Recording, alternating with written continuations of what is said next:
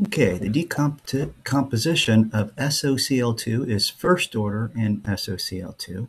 If the half-life of the reaction is 4.1 hours, how long would it take for the concentration of SOCl2 to drop from 0.36 to 0.045? All right, I'm going to try to estimate this one first.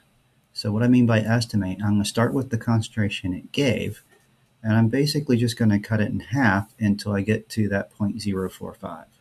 So can do this on our calculator if we want to just be certain that we're right.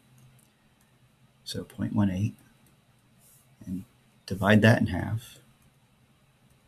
And I get 0.09 and do that one more time and I get that 0.045. So this 0.045 is exactly 3 half-lives from the beginning, and if each half-life is 4.1 hours, this is 4.1 times 3. That's not 4.1 times 3, or 12.3 hours. And that one's going to be pretty much dead on because it's exactly the 4.5. Now, if I wanted to calculate this exactly, like for instance, let's say it wasn't 0.45, it was something else. We do know it's first order because it said so. And our first order equation looks something like this.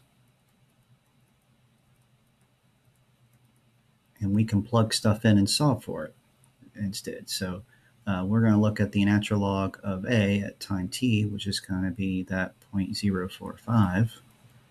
Our k isn't given, but I do give you this. So that's natural log of 2 over 4.1. That's the conversion from half-life back to k. We're going to solve for t. And natural log of a initially is 0.36. So I'm going to start with what's on the left.